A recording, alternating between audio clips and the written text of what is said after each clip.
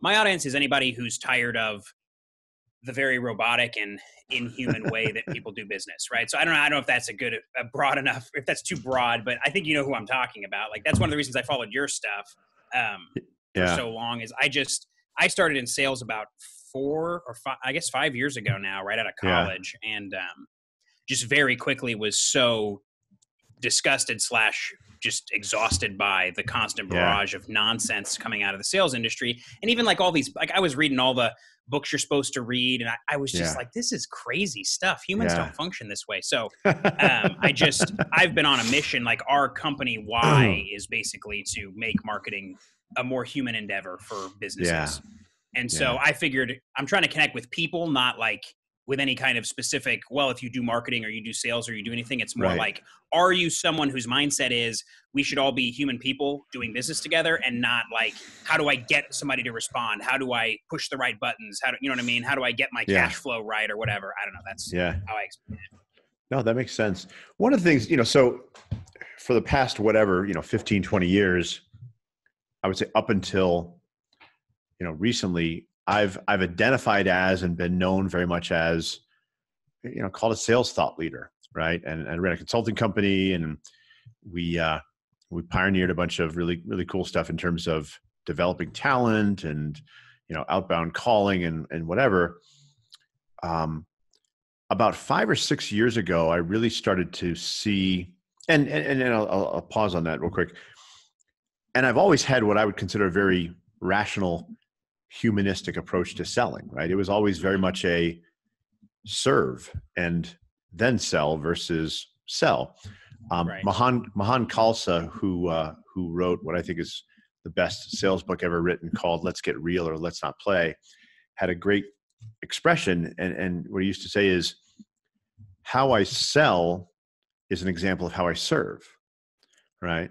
So when somebody's, aggressive and pushy and all the things people think about salespeople, disrespectful, what have you, that's not a good indication of what life's going to be like afterwards, right? There's my wife going in the background. I forgot to tell her we were recording something. Hi, wife.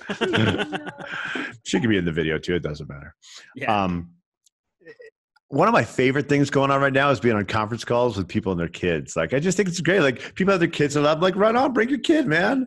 Who gives a shit? I've been enjoying that as well. I know. I've been enjoying that as well. Like this my son's banged on the door a couple of times. You can't see my family. Yeah, it's like, give it a break, dude. Who cares? We all have a life.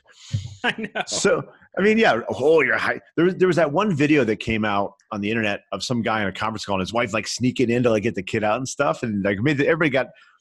I mean, just like. I know, dude. I'm right there with you. We'll get into that, but I have a lot of hopefulness about how all of this is going to transform our lives for the better. So we can talk about that in a little bit. So anyway, one of the secrets to my success is I didn't enter, the real professional workforce until later. I didn't have my first real job until I was 27. I raced bikes, rolled burritos, farted around, got drunk every night.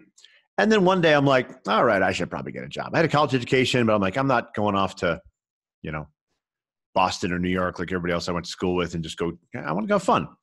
So I was like 27 before I started getting exposed to, the real world.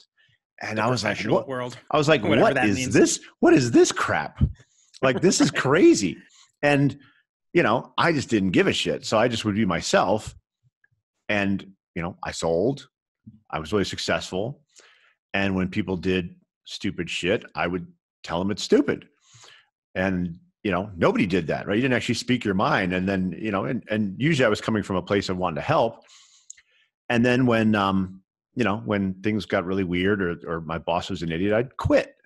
And then they'd hire me back and pay me more money. And it was just this surreal experience of like watching Office Space, where the guy's just like, yeah, this is dumb. And everybody's like, oh my God, he's so out of the box thinker. I'm like, no, you're stupid. Anyway, so that was a fun little journey, but very quickly I realized I hate this, right? I was making a lot of money. I went from, rolling burritos and bike shops to a VP at a Fortune 500 in like 6 years. But I was waking up on Sunday morning with a pit in my stomach thinking about having to deal with all this nonsense and just this stupidity. So I quit, started my own company, blah, blah, blah. So I've always had this, we'll look at a situation and one of my favorite things to say is selling's easy. Just wake up every day and pretend you're going to go out and talk to other human beings. It's not that hard. I like to pretend.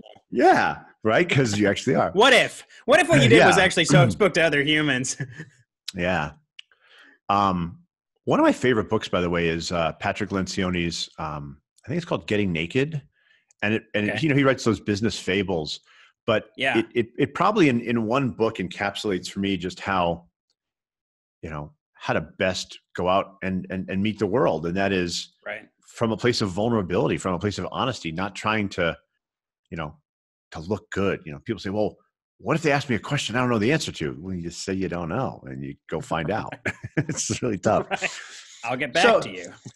So, I had this really wonderful career working with companies and teaching them and their people how to do better, how to sell better, and how to grow your revenue by really serving better, by serving people fully.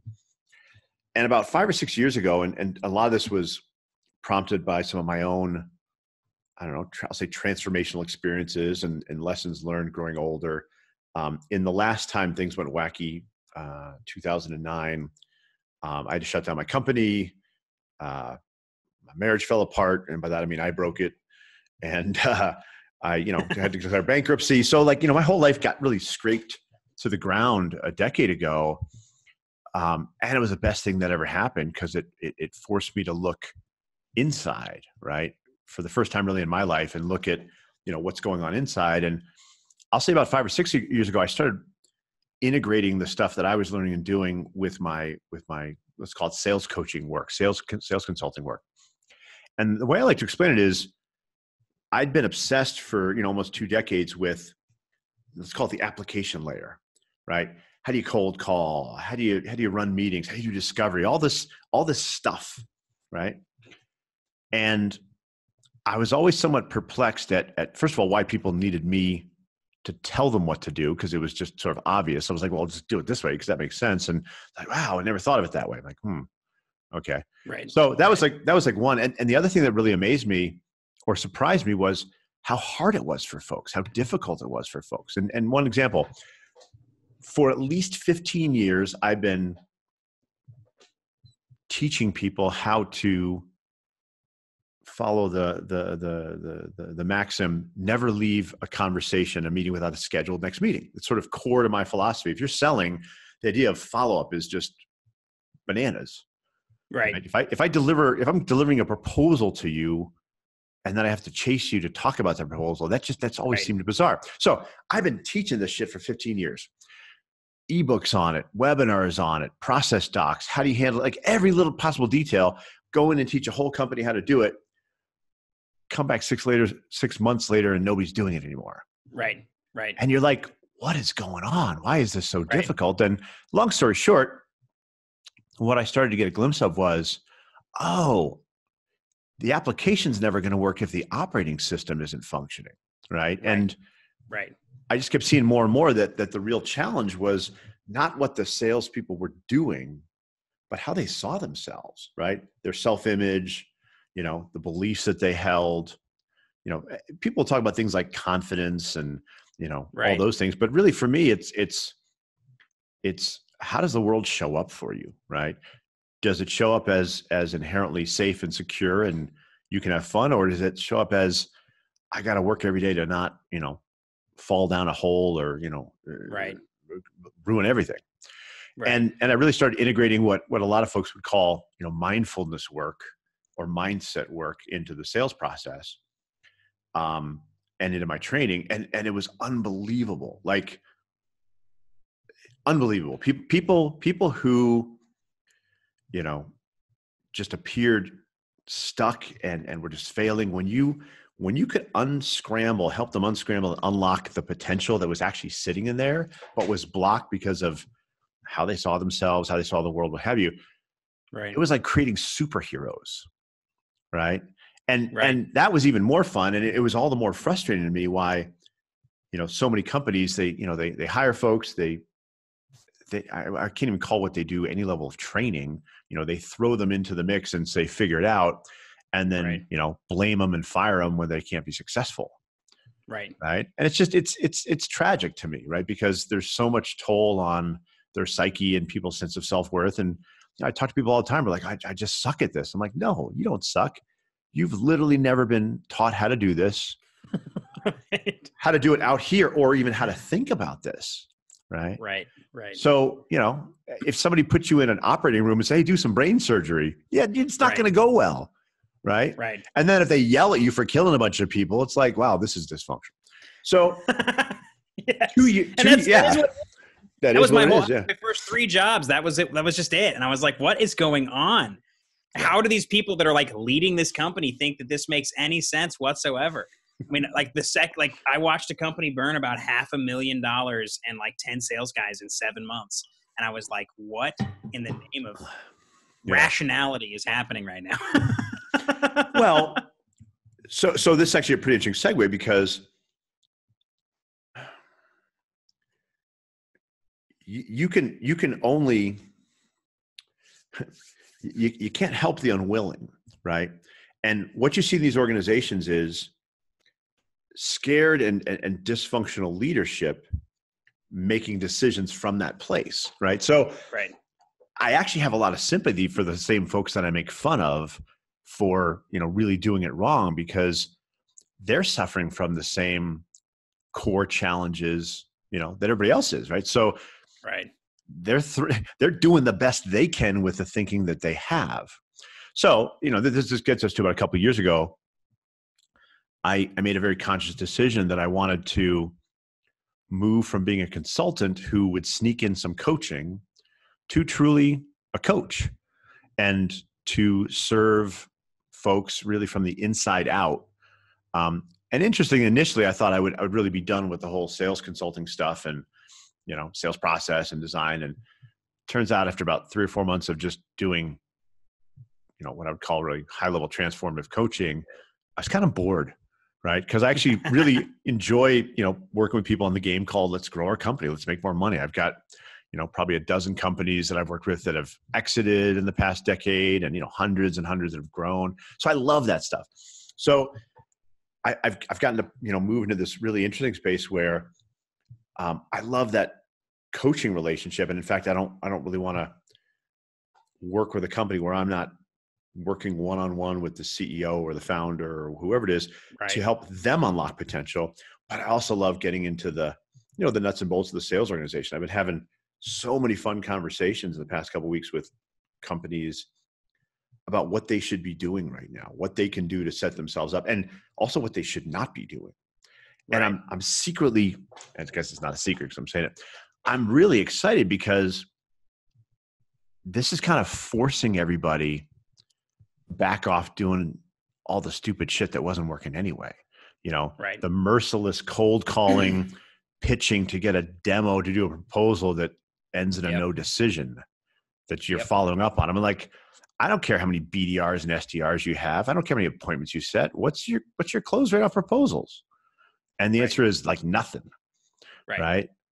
So yeah, it's like the 400 cold calls to one conversation to, I mean, it's ridiculous. Yeah. So, I'm kind of glad everybody's going to have to reinvent, and there's no, here's the formula for it. And if you just follow these 5 steps and people are going to have to actually get human. Yes. I got an email yesterday.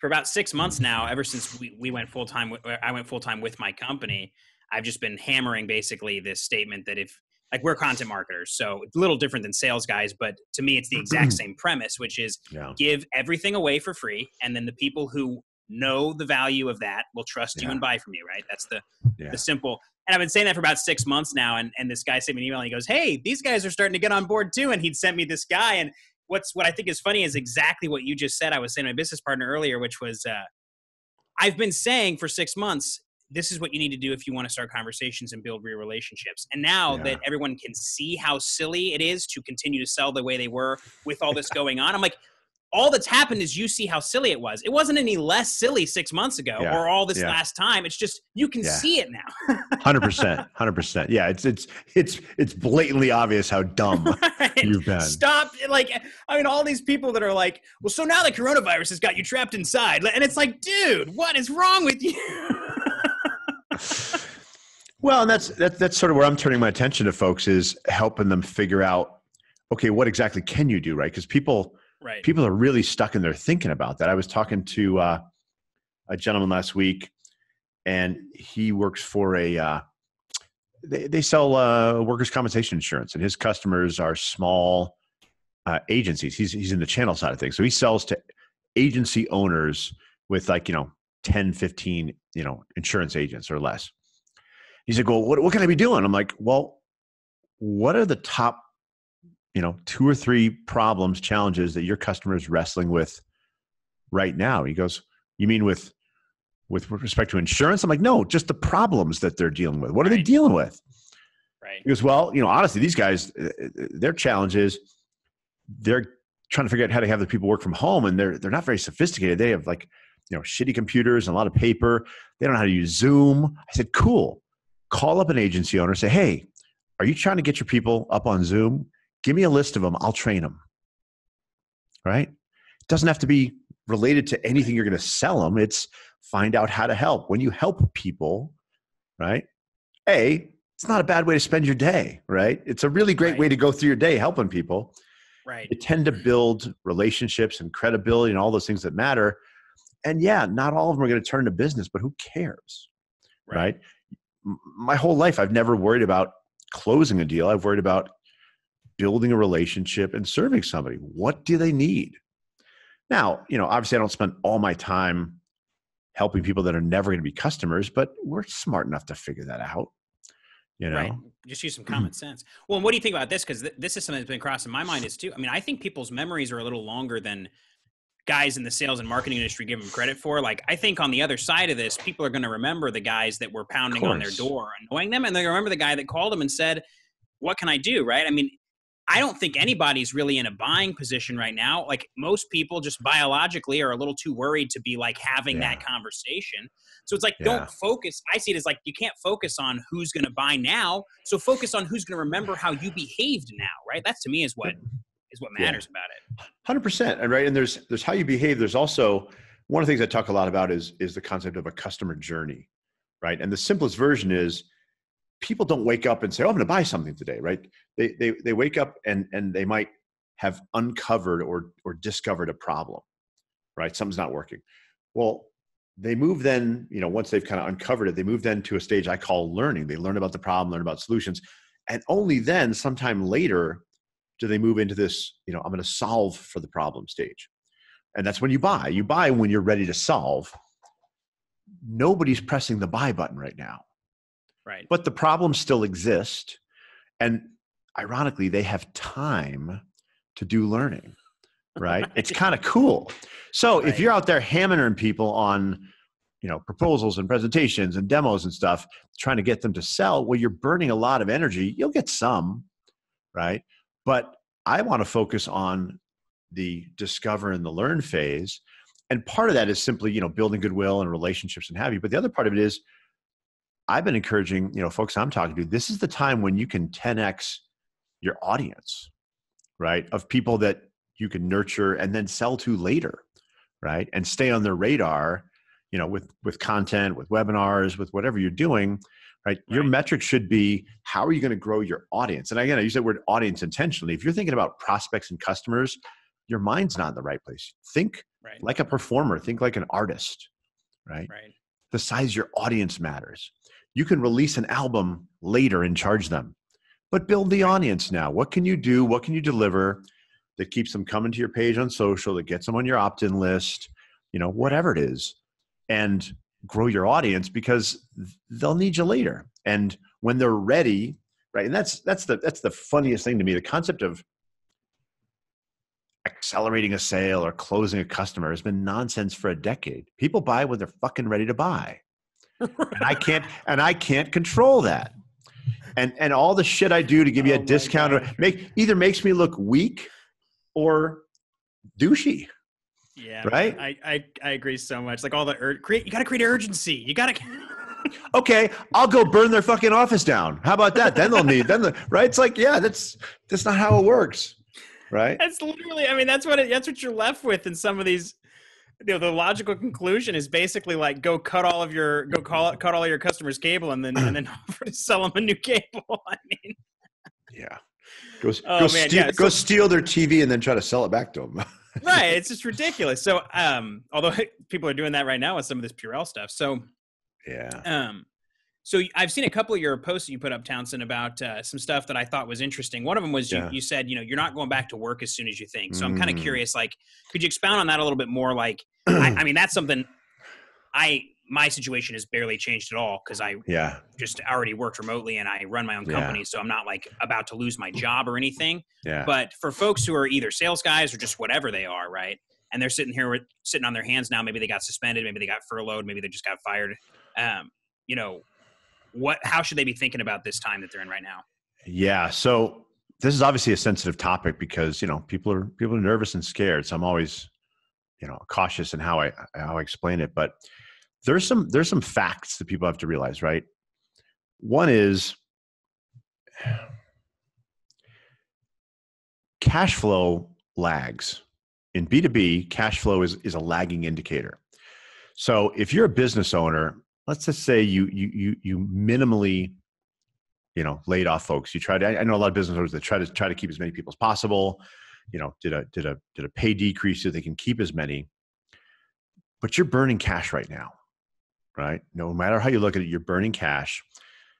There's also the aspect of nobody wants to kind of be the company that laid people off in, a crisis. So there's sort of a moral imperative, if you will, and a social imperative to do the best you can. Well, let's just pretend that by the end of May, we get hey, we're all good. Everybody go back to work. I don't know if it's going to be end of April, into May, June. It doesn't really matter. Right. At some point, we can go back to normal. Well, that doesn't mean everybody comes back on and gets put on the payroll. Why? There's no cash.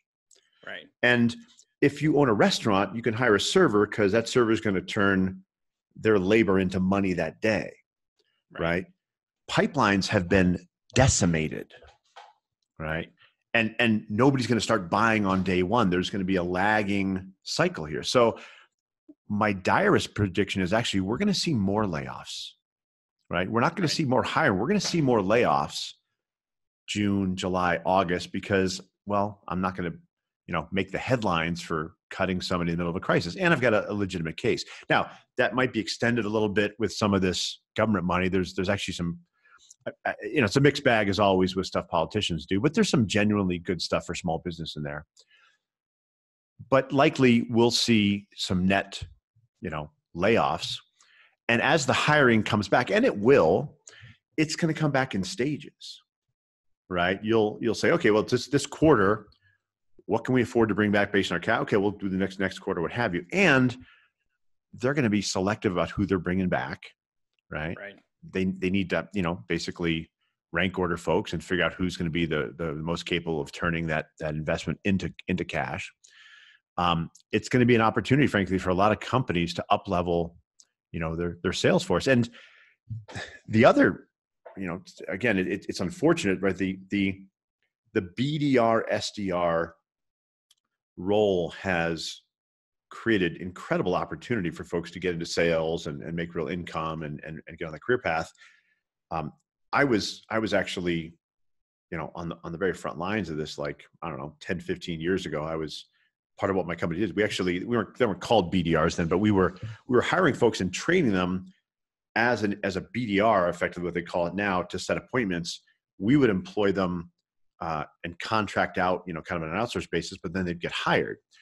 So I'm a big fan of that role. I would say, there's a couple of folks who invented that role. When I was selling this as a service, it didn't exist. So pretty confident I get a place at that table. But the point is, it's gone bananas, right? This idea of, well, we're just going to keep throwing BDRs and SDRs at the problem. Right. Well, the veneer has come off.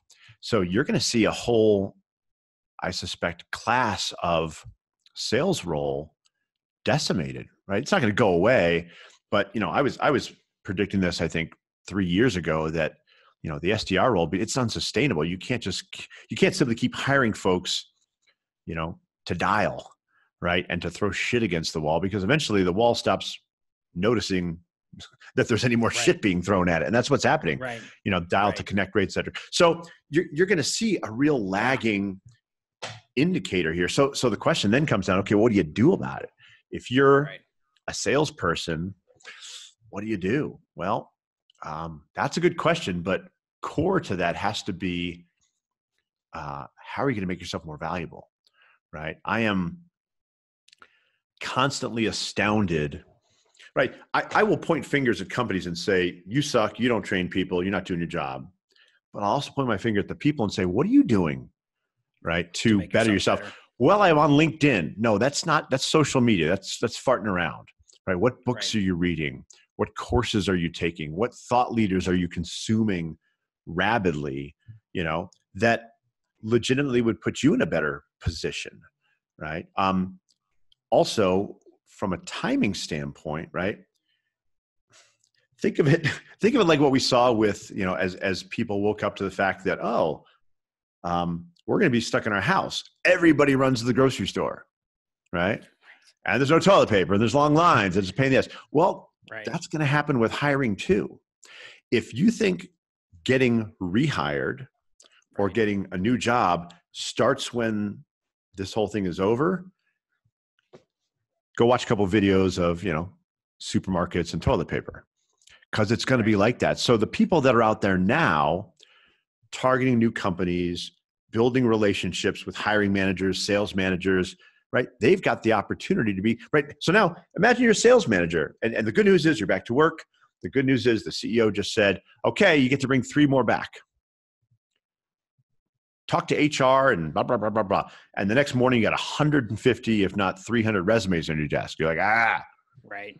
Or there's John and Jim and Mary, who you've been engaging with, for 2 months, right? Who you think are pretty sharp, who have told you they, love a job someday at your company. They want to work, right? And who they are, and you've interacted with them, and whatever your strategy is. Well, they're going to skip that pile of resumes and call the people that they know. Right. So that could be, even going back to the job you had, right? You got to realize they're going to have to make hiring decisions, and they're going to make those decisions based on who they feel most comfortable with. So to me, it really is outreach. What are you doing to extend your network to people that are going to be beneficial to you? And then what are you doing to develop your skills, your knowledge, and how are you letting that be known, right? Right. That's the other side of it. It can't just be, I'm reading a bunch of books, but that's a start. How do you share that knowledge so that people go, wow, that person's pretty smart? That's probably more than 20 years ago. One of the things I used to love to do, because I was consuming, business books pretty voraciously, is I'd write up a book summary about it, right? We didn't have all this cool, post on LinkedIn and stuff. I would just put together a book summary and email it to people and be like, hey, I did this. What do you think? It might be useful for you, right? How do you take what you learn and spin it back out to something that is value creating for somebody else? And that's building your brand essentially as a value creator, as somebody, who gets it. Yeah, I mean, something I've been doing is creating content for small businesses, right? It's like, I see this all on the other side of this. I see this being the new normal. So it's like, don't think of this as how are you going to market for the next 3 months? Think of this as how are you developing your new, this new economical approach to your marketing? Because it's going to be similar to this moving forward. Yeah. But I would imagine for like a sales guy, something would be like, I mean, if you developed a sales process, like if, based on like how you see outreach making sense on the other side of this, right, in the situation you're talking about, and you start sharing that with guys who are sales VPs, they're going to need sales guys when they're done, right? How does that build your value when he's got, he's getting messages from you being like, hey, dude, just something to think about. Here's some noodling I've been doing on like how sales teams can win in June when this all goes back to normal. Yeah. I mean, it's all about just practicing what you preach and showing that you know what you're talking about. And getting creative. I gotta, I've been putting stuff out on LinkedIn, just saying, hey, if you want some help brainstorming this, let me know. And I got I got a message from one guy saying, yeah, I've been looking for work, applying, and obviously that's all shut down right now. And I'm like, okay, well, yeah, so you can keep sending out resumes and that's a waste of your time. I said, do you know what kind of companies you want to work for? And he's like, yeah. I'm like, cool. Make a list of 20 of them and start reaching out to them and offer to help, right? What do you do? He said, SDR. Okay, cool. You set appointments. Tell them you work for free. You're not doing anything anyway, right? Like, tell them I want to work for your company and I'm willing to, put in some time now. Sitting at home anyway, right? If you're any good. And again, it's that, I'm not a fan of working for free, obviously, but there are times when it just makes sense to give and serve and let everything else sort itself out, because it usually does, right? So yeah, I don't think you can ever go wrong by doing the right thing. Right. Yeah. And it's, it kind of is that, call it karma or whatever you want to call it. My entire career and all my success has simply been going, okay, what seems like the right thing to do here, right? In service of. And it's not about putting yourself last or putting yourself in jeopardy, but it is about just lowering a little bit this desperate need we have, to make sure we're okay, like, and make sure we're going to get ours. And, I get that inclination. I understand where that comes from, but it really doesn't serve us, because when I'm sitting across from somebody, anybody, you're going to know in probably, a tenth or 100th of a second, am I here to give or am I here to take? Right. And, that's neither bad nor good, but you're going to form an impression very quickly of where I'm coming from. And our entire relationship shifts based on that premise. Right. Right. I find it most amusing when people are rattled or just really confused by, I was talking to a guy last week and he reached out to me and we chatted for a few minutes. I said, well, would you like, me to spend an hour or so coaching you? And he's like, well, what's your pitch? I'm like, well, there's no pitch. I said, I'm not looking to charge you. He's like, well, what's in it for you? I'm like, I don't know. Maybe nothing. It seems like you could use some help, and that's what I do.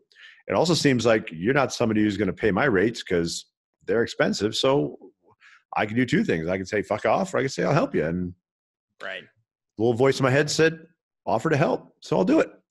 Don't worry about it. Right. It always takes care of itself, but we're afraid, right? When we come from a place of scarcity, when all the stories around us and everything that reinforces us is, things are bad and getting worse and blah, blah, blah.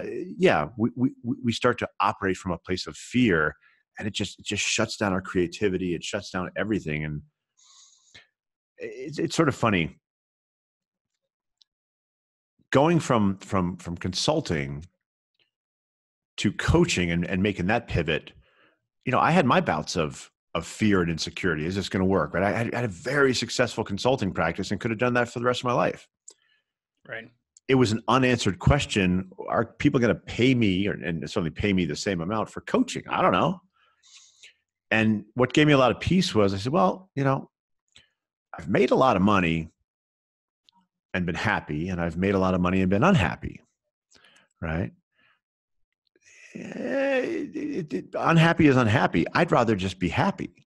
So happy making money, like to put it simply, I'd rather be making less money and be happy than making more money and be unhappy. So worst case scenario is, I'm homeless, which is not a real scenario, but I get to spend every day doing something that's meaningful and fulfilling and deeply gratifying. Right. And the chances that if that's what you're doing in serving, you're going to be on the street are actually zero. That's the funny part is we think in these terms of hyperbole. Well, I got to pay my bills. I'm going to be on the street. Really? That's it's A or B here. Is that really it? Or is this just maybe not one less steak dinner a week, or, maybe buy the $20 bottle of wine instead of the $50. Right? I don't think, and I have to kind of smack some of my clients on it. Like, oh, so really, here we are now, and the next logical situation is you'll be homeless, right? That's just, that's what's next. Right. And that's also the most logical thing, when the reason you got there was you started helping as many people as possible. Yeah. Like, that's what got you there. It's like, oh yeah, I made all these friends and like formed really meaningful relationships, and now I'm homeless. It is funny though. We my wife and I run a group coaching program, which is a lot of fun because we serve a bunch of people and create access for folks that wouldn't otherwise. But I was coaching a gentleman, and because we'll do live coaching, and then everybody else gets to watch, kind of thing. And what he wanted to be coached on was, well, I don't know what I should be doing. I don't have a plan or a big enough vision or whatever the hell he was talking about.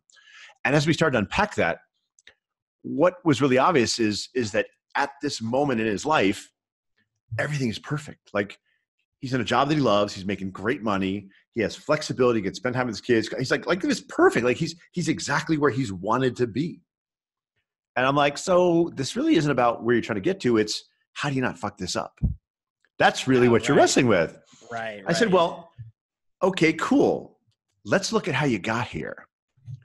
Right. And as we unpacked how we got here, what we found was this almost unbelievable journey of coincidence and fortune and just shit that happened. He got fired 6 months ago, right? Devastated, but then they needed him back. And like, all these things happened from stuff that was totally out of his control. I said, so isn't this funny? We're terrified of screwing up what we got. So we worry about the future, and to solve for that and make sure the future's okay, even though we can't make it okay, we look to our past, which we didn't all have as much to do with as we thought. So we're focusing on a bullshit story of our past to try to create some future that's not out of control, all the while forgetting and missing out on the beauty of what's right now. And we spend our whole life doing that. Right. Thinking that awesome and perfect is somewhere else, right? It's just. Yeah, it's fascinating. It's really fascinating. The last 18 months or so of my life have been very transformative in that regard. And I'm a Catholic, so my perspective on it is a more religious one than I think a lot of folks that tend to talk about these things in more of like the just human standpoint, but the message ends up being the same. And it's just funny to me how I've realized that this year, I have less control, have way more to worry about, and less certainty about anything. And I am more at peace than I've been at any other part of my life. And it's funny to me because that's all inside. It's all in the heart. It's all in the head. It's just funny. Well, it is, but it's also the truth. Our happiness, our security, our safety, it's created from within, right? 100%. You cannot create a state of being through doing. Right. Yet we spend all our time doing, get the right job, blah, blah, blah, trying to change what's within. Now, for me, what's even funnier than that is once you stop trying to create your state of being, a positive state of being through all you're doing, and you say, oh, the being happens from within, the stuff that's created from that place of positive being is remarkable, right? We think we're going to have the experience we want by figuring out our circumstances and controlling them. When we turn it around and say, I'm going to focus on my experience, and we create a really amazing experience of life, holy shit, our circumstances get really good without a lot of work. Right. It's fascinating. It's magic. It's beautiful.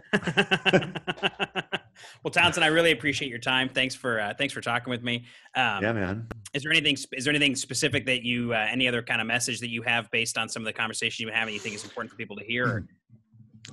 I think the most important thing for people to hear is actually a very simple message. And that is everything is okay. Everything's going to be okay. And I was working with a gentleman about a month ago, and he's legitimately dealing some circumstances of life that are very challenging. A business has gone down, some real exposure financially, et cetera, et cetera.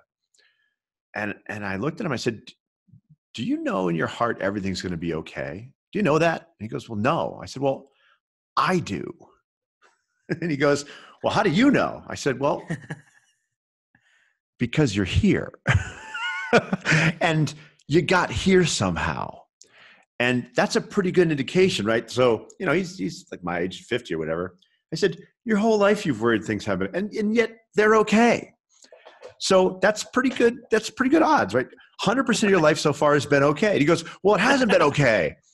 I said, well, what do you mean? He goes, well, this happened, and we had to sleep on my mom's couch. I said, well, that's uncomfortable, but you're still okay. And you got here. He goes, well, but it almost wasn't. And I broke out laughing. I'm like, oh, so not only are we going to worry about the future, we're going to go to the past and make up stories about how it could have not been okay. All right, knock it off. It's going to be okay. It is okay. Right. Yeah. So that's my awesome message. Relax. Everything's going to be okay. Even if it seems like it's not, I promise it's going to be okay. Yeah. That's how it works. Awesome. All right. Well, thanks, Townsend. Thanks for joining us. If anybody wants to get in touch with you, Townsend, what's the best way to do that? Yeah, just send an email, connect@townsendwardlaw.com. You can find me on LinkedIn. I'm on Instagram. I just post there a little bit. But yeah, LinkedIn's my primary place of doing that. Just whatever medium works well, send me a message. I'll find a way to help. Awesome. Great. I encourage anybody who watches this to take Townsend up on that. His content, even if you just follow his content, it's always been very great to follow. So thanks again, Townsend, for coming on. Have a great rest of your week, and we'll talk to you soon. Thanks, John.